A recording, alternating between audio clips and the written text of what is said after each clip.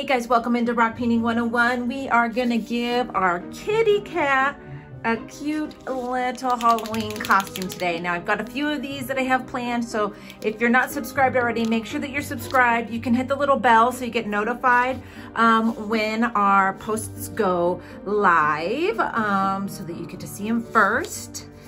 And we've got, I think I'm gonna do 4 different kitties this Halloween season.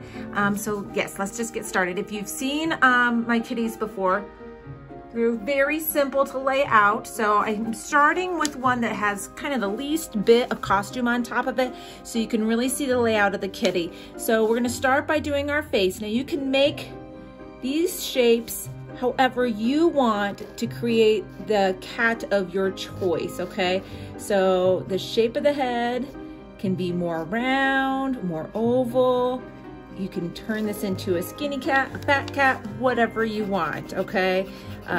For this design, I don't have anything going on the sides, so we're gonna use up most of the width of this rock. Our ears come up from the side of our head, straight up like that. And then for our body, this is the same, okay? So if you want a fatter cat, maybe we'll make this one a chubbier cat. So you just make him more of a pear shape at the bottom. You can make him really wide. You can also do them tall and skinny, however you want to do. Fill that in. And then for his tail, we're gonna just kind of have it curling off to the side, kind of up and behind like that. Some of the costumes, the tail comes more into play than others. On this one, not as much. Okay, as far as his paws, I will redot these once I get my lining down, but just do 1, 2, 3 little dots, and those will make more sense later. All right, so I'm just gonna do my basic lining on this cat. I will speed that up. You can use a 1M Posca or a 1MR Posca, or my 2 favorites. People use like the gel rollers or a micron pen, whatever you really have. Just gives it a nice outline, and then we're gonna go in and start adding his costume.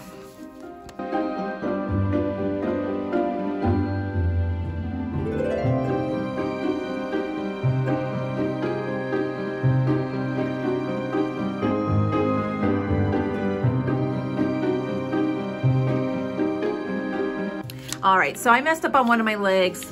I like to have his little paws, the 1, 2, 3 with the leg in the middle. So we'll touch that up in just a little bit, but that's how I make my legs. Super simple and easy. You can add a collar on here and fill it in however you would like to. As far as the face, just an upside down triangle. Little mouth, a few whiskers pulling to each side. We'll fill in that nose pink in a moment. I usually have my eyes closed on my kitty cats, but we're gonna have these guys open. So we're just gonna do 2 little upward arches and then straight across the bottom like that. And then this kitty is gonna be dressed up in a Frankenstein style outfit. So we're gonna give him this little kind of black hairline, almost like a kitty cat toupee, and we'll fill that in. And we're gonna make his eyes green, but we wanna wait until that black gets nice and dry. On the side of his face, we're gonna give him a scar. Okay, and then on the side of the neck, we're gonna do the bolts. Like that. There we go. So let's take our green and get in these eyes. And fill them all the way green, and then we'll come back with the pupil afterwards because their eyes really fill in. And then we also can get in there with a really tiny, I should have done the white first.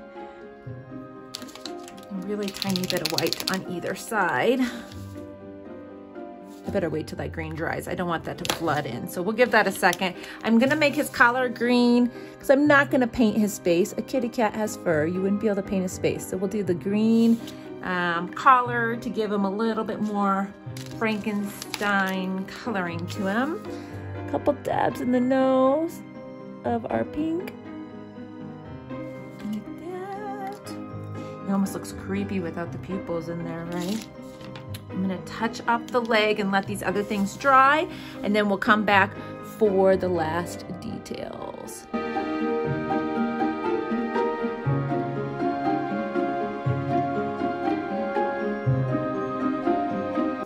All right, so I got my whites in there, and now I'm gonna come back with my lines for the eyes. They have very vertical pupils on them. And then I also got some silver to fill in the little bolts. And you know silver's close to gray, but that's why I kind of wanted to give it a little bit of a different, so it stands out just a smidge from the body of the cat. And you could do these cats in any color you want. You could start with an orange cat. That might have been kind of fun too. Once everything dries, you can go back and touch up your lining a little bit, like if you've got a little bit around your nose that leaked over. You can do things like that, but he is finished. This kitty cat is ready for Halloween. Like I said, I've got a whole bunch of kitties here that I'm gonna be doing. I will add a picture once I've got all of them done here at the end, so you can see the rest of them. If they are all published, I will have a link to them at the end, but I have to release them one at a time. So again, make sure that you're subscribed so you don't miss any of our fun Halloween kitties. Bye-bye.